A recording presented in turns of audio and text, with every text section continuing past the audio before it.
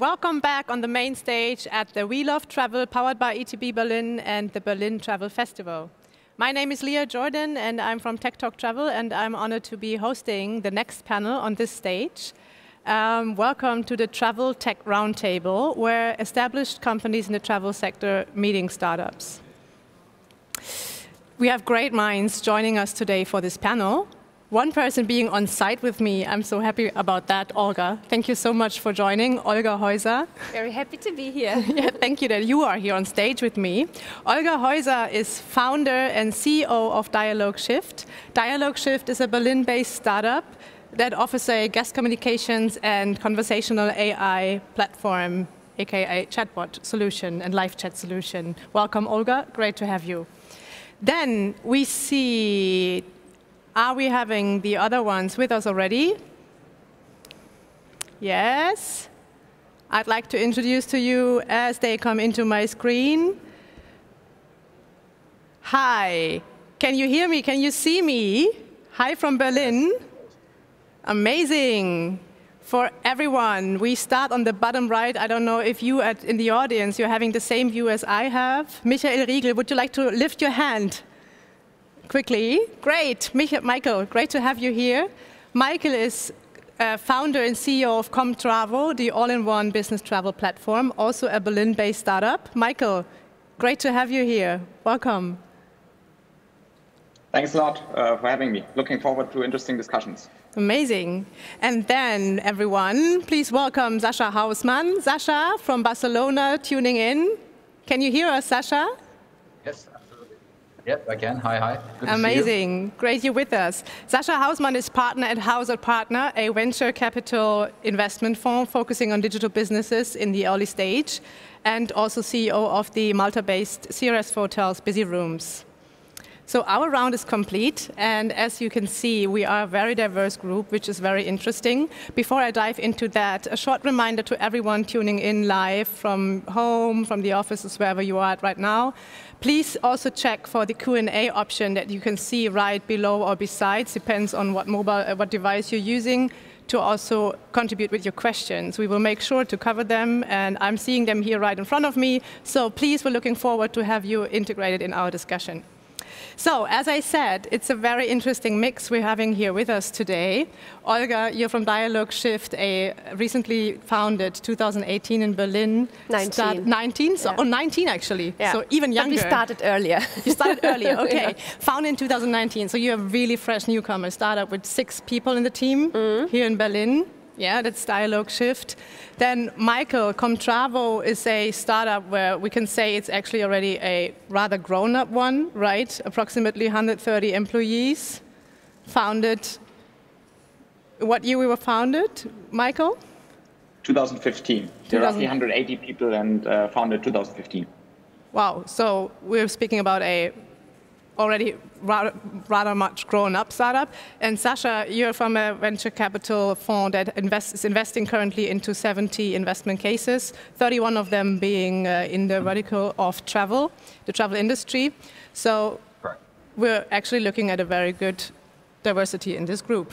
So interesting for all of us, I guess, is to understand the past crisis and ongoing COVID-19, how that impacted all of you differently, or maybe not differently, maybe similar. So I'd like to start off with you, Olga. How was it for you and your team, the impact that you felt from the COVID-19 crisis, speaking in terms of working as a team and keeping your business running? Yeah, it was a challenge, of course. I guess it was a challenge for everyone, because in March, everything froze down, like sales, everything was gone. Our onboarding pipeline was frozen, everything was frozen. And of course, we entered a stage of shock. Thank God here in Germany and also in other European countries, we have the possibility of short-term labor, Kurzarbeit in German. And of course, we cut our costs using that in the short term.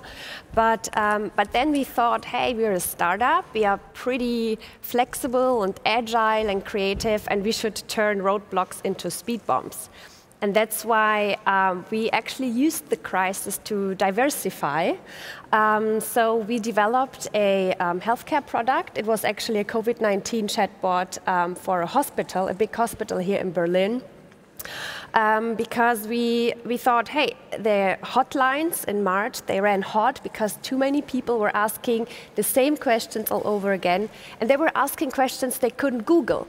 So that's why they called the service hotline of the health department or of the hospitals.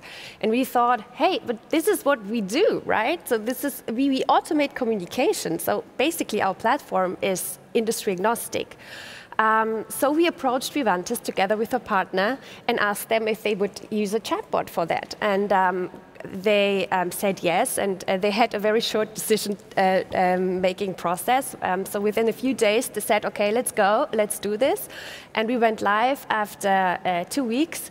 And after going live, the chatbot answered about 1,000 questions per day. Wow, okay. There would be 1,000 5-minute calls. There would be 83 hours a lot of monkey telephone work, I guess, yeah. calls.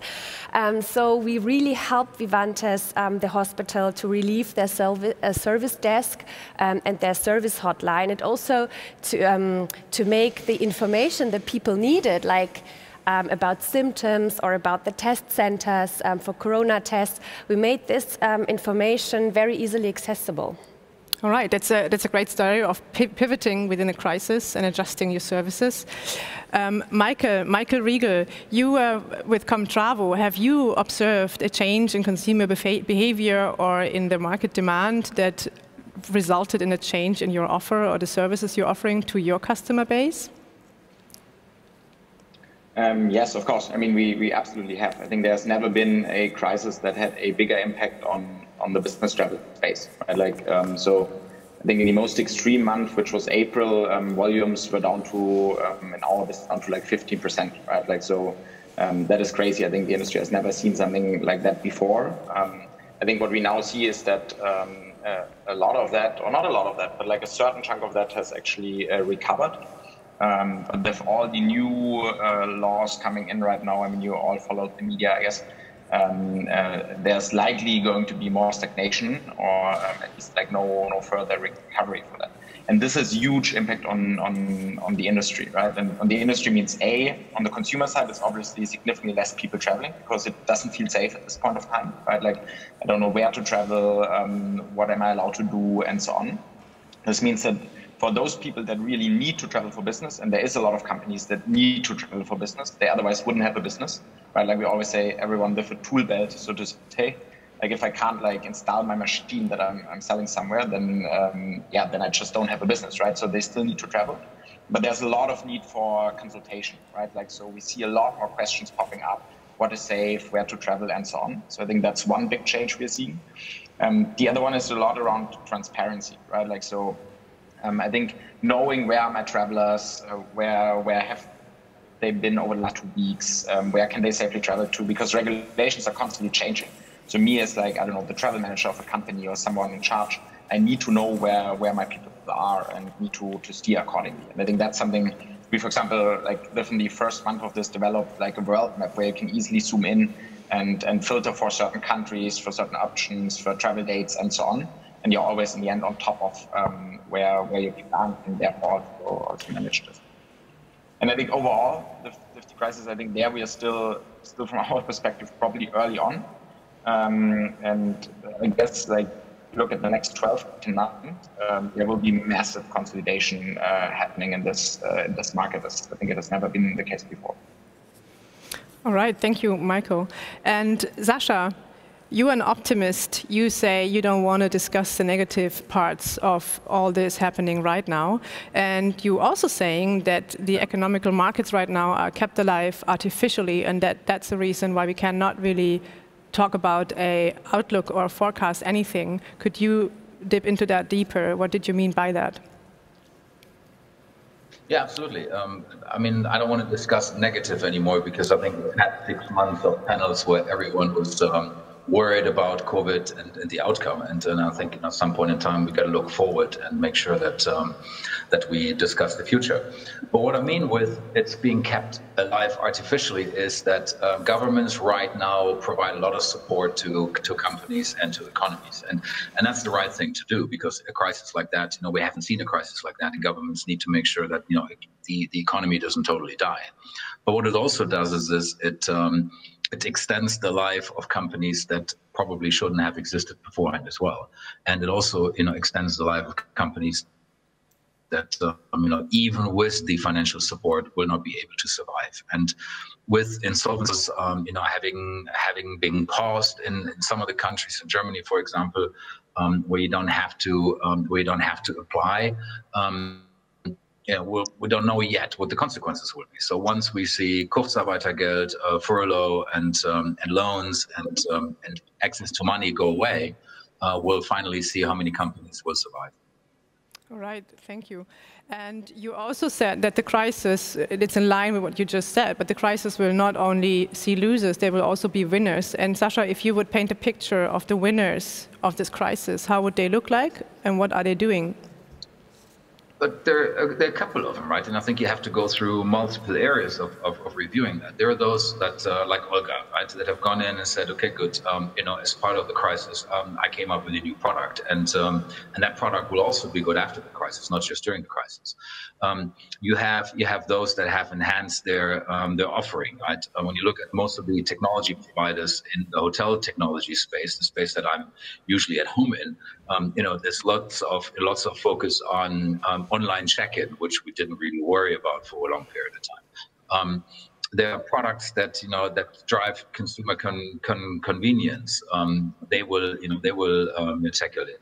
And then you have those companies that have used the time to finesse their product because they weren't busy with markets anyway, and they just spend the time on taking the customer feedback they had received in the past and never focused on, and started focusing on those. And there's a lot of background noise, by the way. Do you have that as well? Anyway, so there's those that will win are those that closely monitoring their markets and that are willing to adapt, and that's luckily also one of the advantages being an investor in startups. Startups are quite used to that.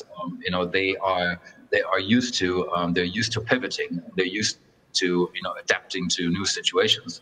So I'm hopeful that a lot of our portfolio will actually survive simply because they've used the crisis to adapt.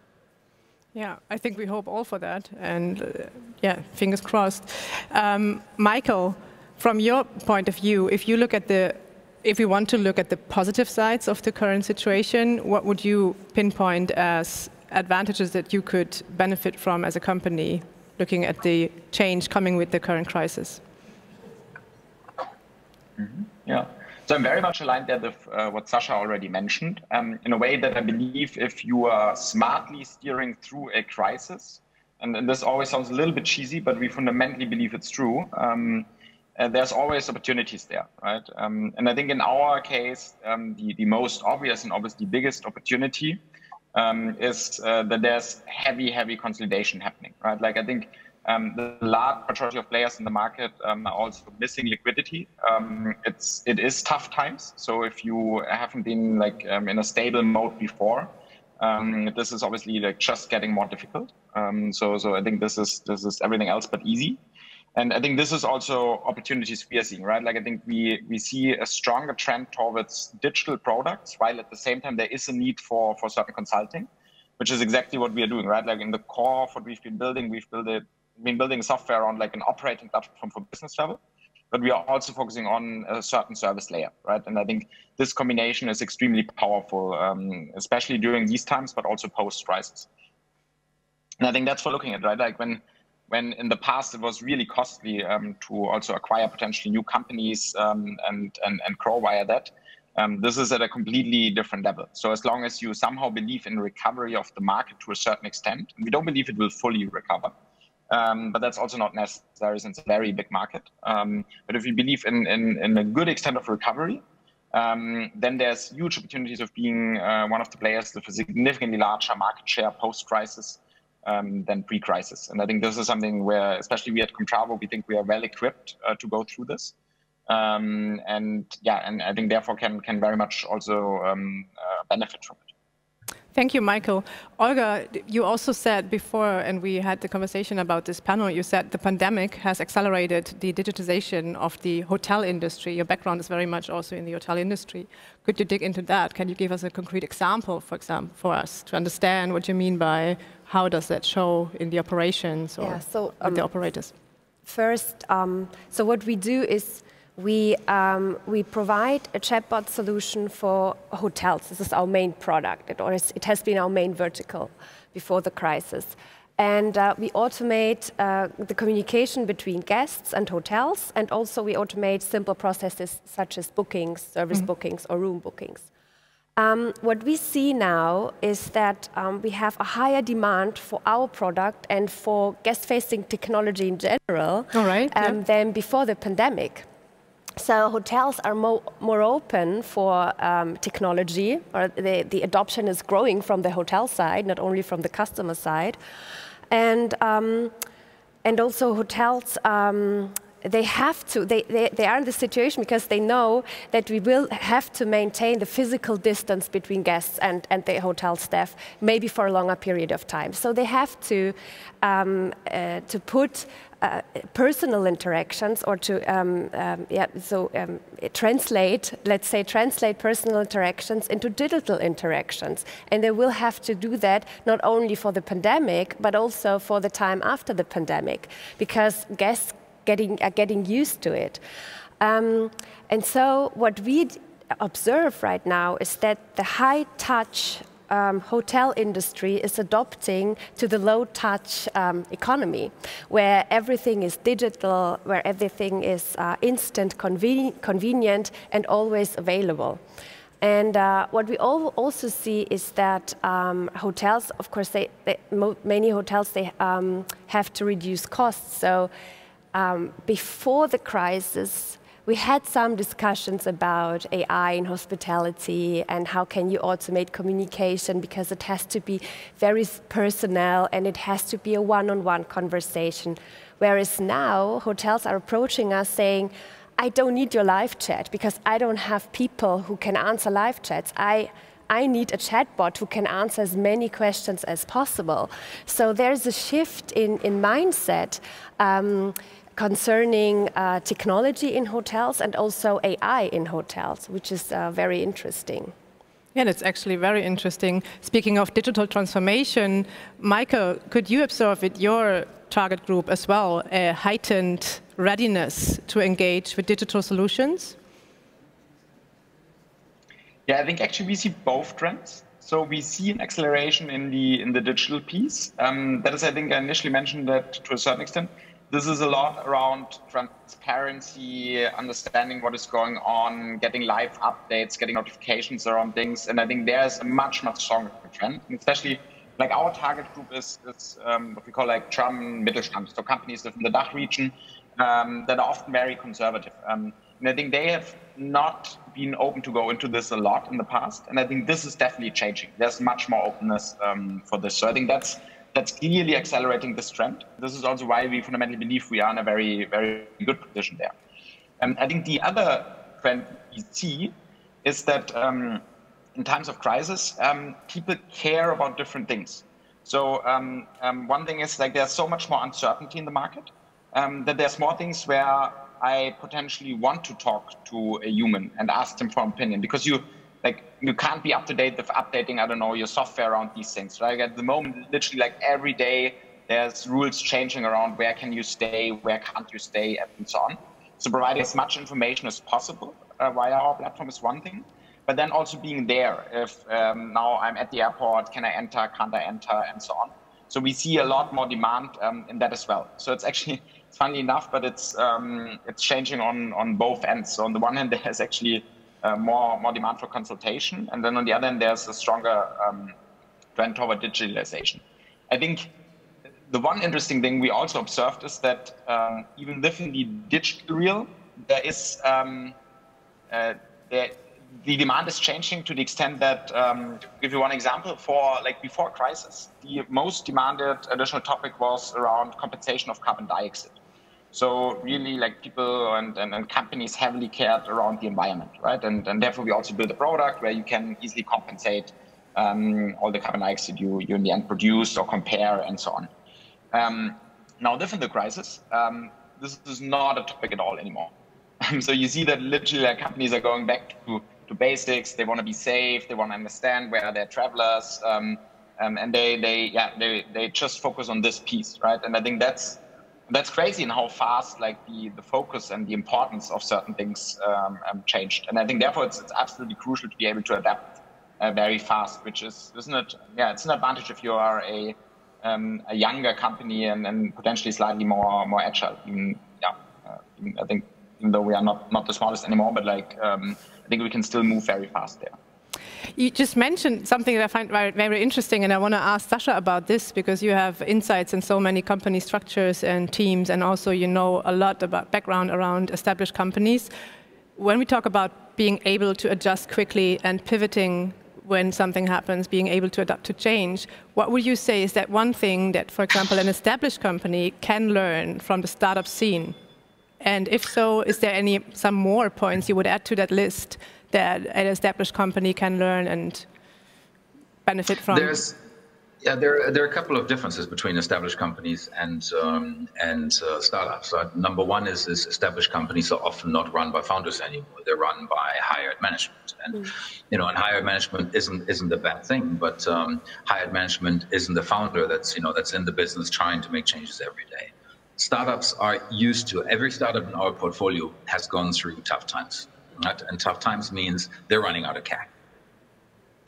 And this is a constant for startups, and startups are used to the fact that they very quickly have to make drastic changes in order to survive and in order to go through a cash crunch, right? So when COVID hit, almost everyone in our portfolio was in the first 3 days was on the phone with us and on the phone with with governments and trying to figure out how to save costs and how to reduce burn rate in order to foresee this for a very long period of time. And they didn't think that was a natural thing for them to do. And I'm also through my own software company involved with more traditional players, and I had a few on the phone in March and April that said, I'm just going to wait it out, and I'm going to sit around, and I'm just going to go away at some point in time. Right? And they had to make those changes in May and June, and finding out that it was very painful because a lot of the cash reserve that they built over years was already gone. And then also, and Michael has somewhat also mentioned that there's a difference of a 6-people team like Olga has and a several thousand people team that some of those more established organizations have today. Even if management is very innovative, and as some of those traditional players, you now see very innovative management as management is getting younger, but until such time that they've been through all the different departments and all the different layers within the organization that are required to change the ship, to change the course of the ship, several weeks or months have passed already. So the agileness in terms of being able to make those quick decisions, even if they want to be made, is often not there simply because there's an organization that has to follow. And that's very difficult, when you've been working in the same environment, with the same procedures for such a long time. All right, thank you. And that kind of also points in the direction of a question we just received from the audience. Thank you very much for that. Read it out, and then I just opened the floor to it. Are the startups the big winners of the crisis because they are more flexible or digital, or are they new startups? Or are the new startups the biggest losers because they will find it hard to get funding for their business model? Who wants to take on that question? I think it's a mixture of answers on that, and because when you look at startups, not every startup will have the advantage of benefiting from this because they were able to pivot. I think you will see that traditional companies will benefit from it. I mean, some companies that have benefited from the crisis are those that are producing toilet paper. I really kick myself that I don't invest into product because I should have really invested into toilet paper. But you would see that every single component of an industry will have a winner and it will have its losers. I wouldn't go as far as saying the startups are all winners. I think you will have quite a few winners in the startup scene, and I think they'll probably manage better because of the ability to adjust quickly. but you will have traditional players that also will benefit from the crisis. Olga, what do you think about that? Yeah, I would say it depends. So yeah, it's just as Sascha just said, you can't say startups are winners or losers. You will always have the more flexible startups who put them, let's say it like this, they put themselves in the situation where they can take opportunities. You can have a small team which is creative and flexible, but they cannot handle crisis because they are, they get in a shock and they don't know what to do. But then there are, on the other hand, teams, and they can also be bigger teams, that put themselves in the right position and they have the mindset of, okay, let's just do it. Let's just test it out. Let's try. So I would say it depends on the organization itself, on the culture in the organization, and of course it depends on the founders or the management team, depending on who is the leader. Very good point. Michael, what's your take on that? Maybe one comment up front. So, Sascha, I'm not sure if that toilet paper investment would have been a good one because the overall consumption of toilet paper has not changed that much. So, again, but this is, I think, it was more profitable due to the fact it was sold to consumers. Exactly, that's the point. So, and that's exactly the point I want to make, and it's the same with the other one. So, it really depends on how you as a company are positioned right now. And I think there's not so much a difference between established companies and startups in that sense. But we see established companies that are very well positioned in this crisis and will highly profit from it in the end. And there are startups doing the same thing. And I think there's probably various factors that pay in on this. One is obviously the execution around the crisis. So how well are you equipped with your team? How quickly can you adapt and so on? That's one component. I think there's other components which is, to a certain extent, it's also luck. Like, what is your exact business model, right? Like, can you actually profit from it, or can't you profit from it? I think the other one is obviously like, how well did you do in the past? So do you have liquidity reserves and so on? Because you might have the best business model in the world. If like suddenly a crisis hits you and you don't have liquidity, then this is also tough. So I think it heavily depends, right? Like. I don't know, we, for example, would have been in a much more difficult situation if we hadn't raised around end of last year and can now like preserve our cash and can plan very, very long term, right? And this obviously makes it easier to steer through a crisis versus if you had just planned to take in additional funding, right? So I think there's a lot of components, and it's way too tough to say startups will do better or established companies. But I think one thing that becomes clear across all companies is that companies that struggled already before that, they are the first ones leaving the market, and I think that's the common denominator there. Yeah. But they would have gone anyway, and they would have disappeared anyway. So the crisis kept them alive for a bit longer, but they'll die afterwards. There's one important component that you just said that I think I'd like to pick up on, and that is there's going to be a lot of impact is going to be on the fact whether you still had funding prior to Corona. I would fully agree with that. But when I look in our portfolio, the ones that have closed rounds prior to COVID or shortly prior to COVID have reduced burn, and they don't have to raise for another 12 months or so. And they will encounter probably markets that are easier for funding than right now, because anyone that needs to go for funding right now, it's tough. I mean, funding rounds are happening, but they're not as quick as they used to be prior to COVID, and valuations have adjusted. Sascha, I have a question from you coming in from the audience. Thank you again very much for that. I'll read it out to you. Sascha, do you think that VCs investing in travel startups need their money to keep their existing investments alive, or will they be able to invest in new travel startups in the coming months? Depends on the stage of the fund. When you look at us, we're currently raising Fund 4. Fund 3 is fully allocated, so we're supporting portfolio. And we are doing a little bit of new investments, but not as much as usual. Right? The funds that we talk to that do invest in travel, you find mixed feedback. Some of them are very scared. Because they're unsure and they want to support existing. They don't really want to get into something new. And then you have the others, and I count to that. I mean, if my Fund 4 would be closed, I'd be making lots of travel investments right now, because right now we get presented good deals at good prices. So you have those that are keen to explore further, simply because it's a good market right now. When you find that markets are not willing to fund, you get better deals. So I think there's a good mixture. Generally, the venture capital market is doing investments. They're not as hungover as I thought. I was expecting that a lot of our co-investors would be hungover and they wouldn't really want to do lots of activity. But there's still a good amount of activity. We're still seeing quite a good amount of leads coming in on a daily basis. All right, thank you. Then, Olga, I have another question for you. Looking at the current situation and the months ahead, how do you prepare yourself and your team to come out of this crisis in a stable and sustainable manner? Well, we are a bootstrapped startup, so it's, let's say, self-funded startup, and we are independent, so we don't have venture capital or no venture funding. So this means from the beginning, we wanted to have a business which is sustainable and which is as fast as profitable as possible.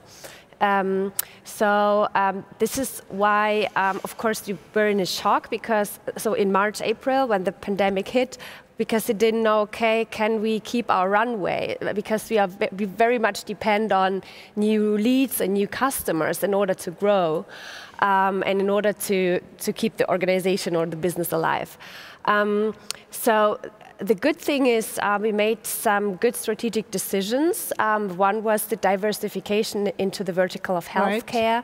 Right. The other decisions were technical partnerships with other companies. And now we are for example, like integrations? Like, or? Yes, like Code to Order, for example. It's guest app, a digital guest app, or Apaleo. We're integrating with Apaleo, the PMS, or Muse, but we had that already before the crisis. So we are in a position right now where we have enough leads coming in. Then we have enterprise customers coming from healthcare, which is very good for us because they have higher budgets. They just have more money. Right. Everyone listen well. That's the budgets. Yeah, so we prepared before the crisis, and then we made some good decisions during the crisis, and I think now we are in a quite good position. That sounds good. I hope. I'm happy to hear. So on a scala from 1 to 10, where would you rank yourself in terms of feeling confident to be there also next 10. year? It's definitely 10. People, did you hear that? It's a 10. Michael, your company is at quite a size already, but naturally you're going for more growth. How do you maintain growth, and how does your strategy, as far as you can share that with us, look like for the next months and the year to come? Mm-hmm. Yeah, that's obviously also something we have heavily discussed, and I think we feel very comfortable with the strategy we've chosen there. I think in terms of when you usually we spend a good amount of money also on marketing to acquire new leads and get in new companies. I think that we have reduced. And what we'll see is that we are talking to a lot of also typical business travel agencies out there, right? Like a lot of the companies I mentioned before that also struggle more with liquidity and so on. And we see opportunities for either taking on part of their business, partnering, and so on. But that is basically a new way for us to also grow, right? And we've done this a few times now over the past months already, and we're continuing to do this. But this basically allows us to get a customer base that is potentially significantly bigger than what we had before. So I think that's one of the big strategic changes. I think the other one is a lot around target group. I mean, what we saw, what helped us during the crisis in order not to be too much revenues is our specific target group. So I think I mentioned it before, but we had a lot of typical companies from the DACH region that are Mittelstand, right? And they are often manufacturing something, producing something, and so on. And these are often companies that heavily depend on travel, right? Like other example would be logistics companies, right? Like they are more busy than ever in these times. And I think that's what we are also doubling down on. So we are heavily focusing on these target groups because no matter what or how long the crisis in the end is going, they will still continue to travel, right? Like obviously safely and caring about it. But so we are working with a lot of them, and I'm actually also getting quite a few new ones from this category, so to say, on board. So I think that is probably the two biggest things on how we adapted. And I think with this strategy, like there's huge room for growing over the next year, right? Like I think that's honest answers there. I think opportunities have never been bigger for us than in the coming phase now and already over the last few months. Wow, that's good to hear. Like, I'm happy to hear that. And I want to also dig deeper into a topic that is your area, Michael. And Sascha, I think you have an opinion on that as well, a very strong one. You read a lot about business travel. Is that business travel is not going to recover? Say goodbye to business travel, refocus, leisure is the new one to look at. Who of you wants to start and give us your take on that? Maybe we take Sascha because Michael just answered the question, then we take Michael.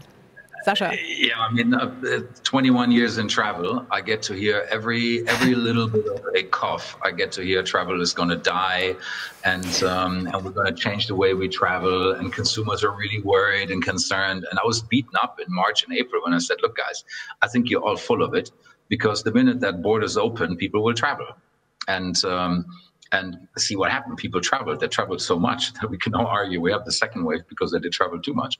And the same with business travel. And what the industry, and especially the expert that I talk to, keep on forgetting is that travel is not just about the travel industry. There is travel outside the travel industry experts, and that's the companies that Michael has just mentioned, right? There's construction, there's manufacturing, there's logistics, and those companies will need to continue to travel, and they make up a good portion of the business travel component, right? So it's not just service companies and not Googles and Facebooks and Amazons and such of the world that that send their staff home and don't want them to travel. There are other sectors that need to travel, where travel is part of making money, and that's just not going to go away. So therefore, to say business travel is going to die, I think that's just overstated entirely. That's from people that don't understand really very much what business travel is all composed of. Very clear statement. Michael, what's your take on that, since that's your main target group as well? Yeah. I mean, we're obviously hearing that question quite a lot, and we also have a strong opinion on this. I mean, everything that Sascha said, I would fully agree on. I think if we think about why should business travel die, or why should volumes go down, and I think the main reason is obviously business travel has to be safe, right? I think that needs to be a given. But it is something that is, I think, solvable. It's just a question of time, right? There will be testing, there will be people will be more careful, and so on. So I think that's the one big thing that will be solved. So it's a question of time when that piece will recover. And I think then the only other argument I hear why potentially business travel is not going to be that big anymore is a lot around hey, we can save costs or save money if we replace actual, and also time if we replace actual in-person meetings, the video calls, right? And that definitely is the case. I think there is a bunch or a subset of work-related tasks or topics that can be replaced by video calls. I think especially, for example, if I deal with existing client base, right? If I know my clients there and we do, I don't know, every half a year we do a check-in, then maybe it's not necessary that I travel to Munich to meet a client there, but we can just do a check-in via Zoom or Hangouts or Teams, right? I think that's definitely a piece of the pie that could be replaced by video. But then there's and I think that's the large majority of things that cannot be replaced by video, which is when we acquire big new companies, we have to be there in person. I think that's something companies require because there's a big trust factor in that, negotiating with companies and so on. So I think all types of new businesses or acquiring new business, and that's also what we hear in the market, is something that just works so much better in person. So I think that's a big piece of the pie that cannot be replaced. All the other industries that Sascha mentioned cannot be replaced. So I think there's not so many segments that we actually believe that will go away once travel is somehow safe again, right? And I think there we read a lot of research, and I think that's something where by now we are very much convinced that there will be certain, and then we assume maybe it's going to be roughly 80% of what is left, maybe 85, maybe 75, but in that range, right? And there we are actually pretty certain that is we're not too off with that estimate. Yeah, that sounds like a big enough cake for all of us still. And there's opportunity here, right? We talked about opportunity in those products. I mean, things that Michael just said in terms of safety, health and safety. I mean, those measures have always been there. But if they increase, that also means there need to be solutions for it. We have a startup in the portfolio that used to deal with business visas. Business visas are not the big thing right now, so they enhance the product by also providing corona tests to companies, right, so that people can travel safely. And there are many more opportunities that come alongside with business travel slightly changing. This is a very good example. Actually, we had a question before as well from the audience. They asked for concrete examples of startups that actually respond very well with their service to the conditions of the current crisis. And you did that with pivoting with the chatbot for the hospitals. You, Sascha, just mentioned an example. Is there another one we could add to that list? A startup that responds very well to a new arisen need or in a heightened need due to the crisis? And the toilet portfolio paper? No toilet paper in the portfolio. In the portfolio, that's probably the one that has taken the opportunity and used the pandemic to adjust to it the most. I mean, all of them have made little tweaks and adjustments. But not to a degree that they went from doing business visas into providing corona tests. I think that's a huge, it isn't really a pivot. I mean, they're going to go back to business visas as soon as business visas are required, but that's probably the most extreme that I can come up with. But most of the travel ones have adapted to some degree. All right. Not as drastic, but they've made adjustments to their business model. All right. And we just touched on the human factor when we talked about the business travel sector, right? And speaking of the human factor, one of your statements is also when we talk about going back to the operations of a hotel, for example, speaking of automatization and implementing systems, there's a fear with certain people that we replace people by systems and by machines and robots. And is that so? Do we face a future with hotels with no employees and no teams and only chatbots and systems in place? Oh yeah, we already have these hotels. I mean, we already have hotels without staff. So I think yes, to a certain degree, you will see more hotels with less staff or without staff at all. But on the other hand, I guess we will also see hotel brands that really focus very well on the human touch after the pandemic, because this is something that is very unique for hospitality, right?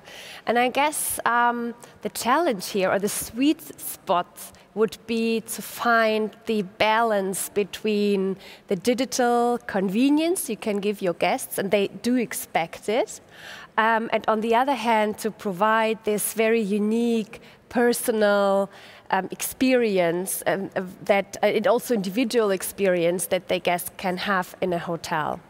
But yeah, I mean, the thing is, with implementation of artificial intelligence or with software that automates processes, or in our case, communication, the thing is, the AI usually does not take, you cannot replace a human with a chatbot. It's just not possible, because a human is a human. But what you can do is you can replace the chatbot in your human with a chatbot. So when a receptionist is answering the same questions all over again every day, you can reduce, or you can take this work and give it to a robot, or in this case a chatbot, and the employee is freed up and has more time to focus on tasks that are more important, that are more relevant, and maybe it's the personal conversation he or she can have in the hotel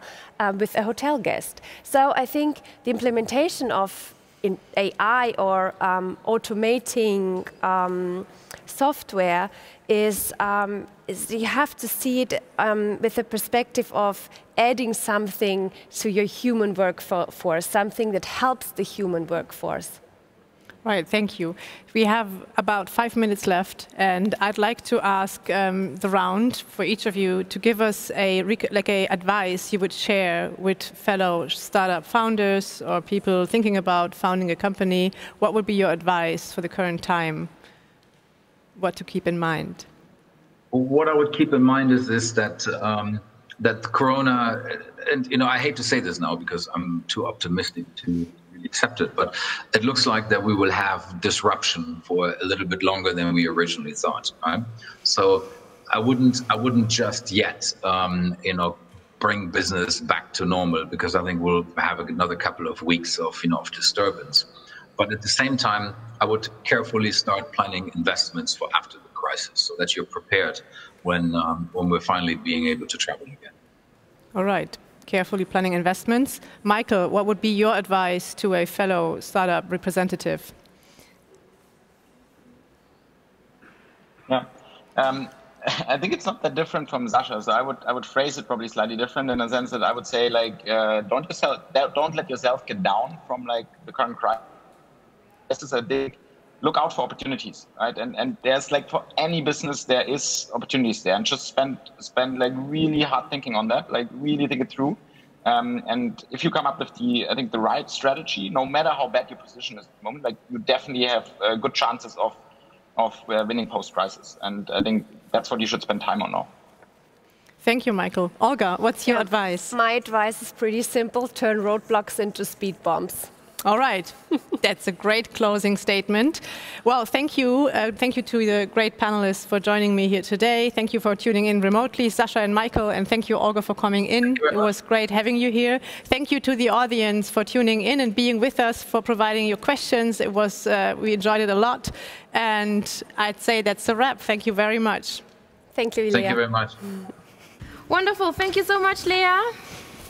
Thank you. That's this a big wrap. audience is Hi. applauding to you. It's so good to meet you. Good to see you. So good to see you. Congratulations. David Ruetz, head of ITB Berlin. So Leah, it's almost a wrap. What is your highlight of the day? Tell me. Highlight of the day is my adrenaline. My feeling is going high. It's very personal, but that's actually just a little reunion of people from the industry, and the travel industry is a family, so that just feels amazing. And another highlight is that this is a great benchmark for the entire industry. You clearly showed with this concept and this format that we can do this, also hybrid and virtually, and we can bring emotions across, we can share knowledge, and we can be one industry learning from each other. So that's my personal statement for this event today. Mr. Ruetz, I pass on the question to you, of course. Do you have a highlight? Well, I have a resume and I have a highlight. I'll tell you the highlight after, but my resume first is, obviously it's possible to merge hybrid and physical with this great setup that we've had here, with a great team that we've had here to help all of us. I regret that some of the panelists couldn't come due to their employers who wouldn't let them travel, or due to other circumstances. But the media interest was gigantic, so thank you to all the colleagues of the media who were so kind to join us online. And that is my resume, but if you want to hear my highlight... Yes, please. I love highlights. Waiting for it. My wife called me because she was watching the live stream, and she said, "What is that animal beneath the table?" Is there one? Yes. Yeah, and she said, out in efforts. yes. Can you bring it home? So this is my highlight. All right. Is he allowed to take it home? Another I don't know. decoration No, it's request. no. Wonderful. Okay, so a resume and a highlight, of course, but also looking into 2021. And of course, the question about the ITB 2021. How would you answer that? And which perspective do you have when we look a little bit further? Before looking further, I want to look back, because since inception or ideation in 1966, ITB's mission has always been, and will always be, to bring people together so they could share knowledge about travel and tourism, and so that they could do business in a responsible way. And this is our mission, and it won't change. Whether it be hybrid or digital or physical, our mission won't change. And I cannot say what happens in March of 2021. We saw it last week here when circumstances changed. So we will stay true to our mission and bring people together in whatever form. Thank you so much. Thank you for wrapping up the day with us. And coming from the studio to the big stage, I can say, wow, what a beautiful day, right? We talked a lot. We had so many different experts, deep dives, inspirational panels. I definitely had beautiful destinations coming into the studio. So my wanderlust heart is really happy and satisfied. And of course, I learned that we shouldn't be afraid of changes. We shouldn't be afraid of vulnerability. We should rather embrace it. That is my take-home message. And we all should work together on rebuilding the trust for the end consumer, because that's the one that's uncertain, and there is actually no reason to be uncertain with us in the industry, because we're the professionals. We know how to do this. And we've proven that today here with this event, but also if you look at all the hotels and operators, they know what they're doing, and they're working on this on a daily basis. So that's what we have to do, rebuilding the trust. I hope we don't go back to the normal as we go back to the new normal, so that we maintain learnings from this crisis, because there will be other challenges in the next decade to come. We don't know what it is, but I hope we don't just fall back into old habits, but stay sustainable in a way and stay tuned. And I hope Finnair will stop selling business class food in their supermarkets. Yeah, you mentioned that this morning. It made me smile. Yeah. Thank you so much. Thank you. Thank you. It's time to close the day, and thanks again to all the partners. So thanks to the content partners, the German Online Travel Association, and of course to the media partner, the VFW and techtalk.travel. Thanks to a huge team here in the audience. This is the audience, the huge team which made all this magic on stage, but also, of course, here in the live studio possible. So this applause goes to all of you. Thank you so much. Cheers to this first day. And as I quote from the World Tourism Organization, travel, enjoy, respect. Together we can change the world. Stay healthy. All the best for you. And this movie now, this movie is for you.